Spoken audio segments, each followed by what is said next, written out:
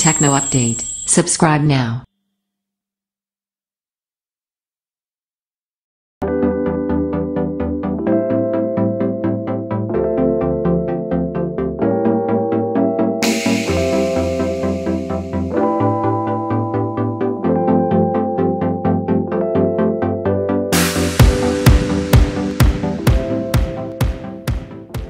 Let's start with the hardware.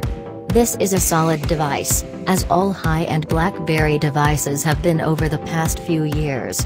Most notably, the aluminum frame joins with the metal frets of the keyboard seamlessly, and while I'm not an enormous fan of the flat top with rounded corners, the phone certainly paints a unique picture. Indeed, the matte silver finish of the frame honors early Blackberry models without going too retro, though the black and silver color palette definitely gives me the feels. There are modern touches here, though. The symmetrical speaker and microphone grills on the bottom are flanked by a USB-C port, while the sizable, and distracting, to be honest, front-facing camera sits next to etched holes and a duo of sensors brace against a large 4.5-inch LCD screen. The phone was running Android 7.1.1 Nougat on build AK31 with the April 5, 2017 security patch. It received an update to build AL093, which fixed a number of early bugs and performance problems.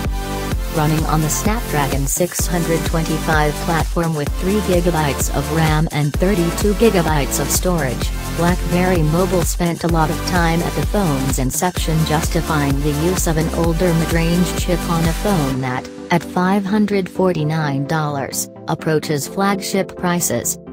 I've had great experiences with Android phones of similar pedigrees, in particular the excellent Moto Z Play. But when I first received the KEYOne, I was shocked to see how much slower it seemed than that highly optimized Motorola device.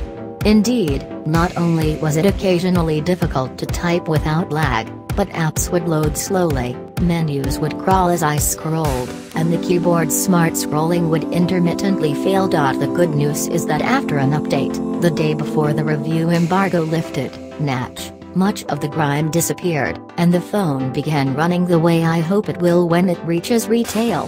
Even on this new software build, I'm going to save my definitive thoughts on performance until I received a retail unit with final software, since there are still areas where BlackBerry can tighten things. Still, the Snapdragon 625 chip inside seems to provide sufficient horsepower for the meandering tasks I submitted to it, including the occasional game of Pinout and Super Mario Run, my two mobile game addictions of the moment. Even better is the battery life which, like the aforementioned Moto Z Play, spans days, not hours. The 3,505 mAh battery is half of the equation, the other half being the power-sipping Snapdragon 625 and relatively low-resolution LCD screen. This is a great combination, and is sure to win power users over. Whereas a phone like the Galaxy S8 left with 10 to 20% at the end of a long work day, the KEYOne often leaves me with close to 50%.